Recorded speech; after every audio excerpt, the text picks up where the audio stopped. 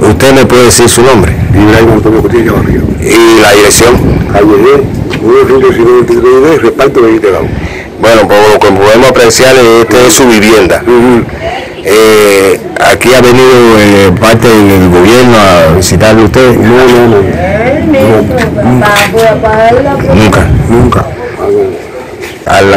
Detrás de usted veo que no hay techo, ¿no? No hay techo aquí. Un cuarto. ¿Me puede enseñar su vivienda?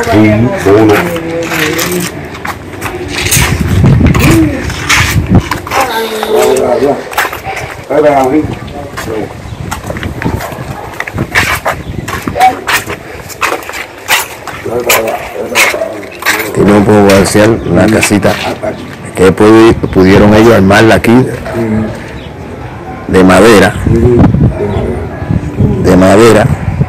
para poder sobrevivir, subsistir. Se cae.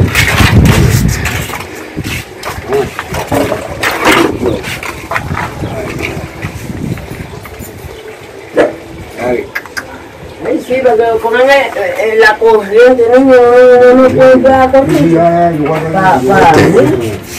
¿Cómo se llama? Nada, señor, nada. Usted cocina con leña. Aquí se lo llevo todo para su casa, todo. ¿Desde cuándo usted está en estas condiciones? Esta condición hace más de un año. ¿De un año? Iba aquí una gente aquí, pero bueno.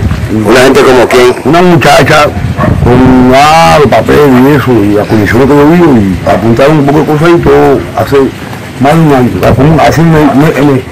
Hace como 6 meses y pico. Y nada, todo se quedó igual. Igual. ¿Ustedes tienen hijos? Sí, tengo 3 varones. 3 varones. ¿En estos momentos dónde se encuentran? En la escuela uno y el otro estaba trabajando. Y el otro trabaja, 2 trabajando. ¿Y viven todos aquí?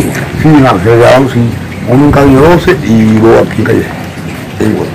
Bueno, ¿usted recibe alguna pensión, algún salario? No. Yo fui trabajado, pero dejé de trabajar porque ella se enfermó, yo me enfermé y estoy trabajando en la terminal de calle 4 con esta carretera que hay. ¿Usted cree que usted me puede decir sobre el salario del trabajador? Es decir, alcanza para satisfacer la necesidad de su vivienda. Sí. Lo que yo hago es trabajar con la cartilla, lo que más o menos me lo que para ir para comer. Para llevar mi comida. La carretilla. A mí llevar mi comida. Y usted es su casa, ¿no? Sí. A ver, su vivienda, usted cocina aquí afuera. Aquí afuera. Su vivienda. Sí, coge la vida de amarillo.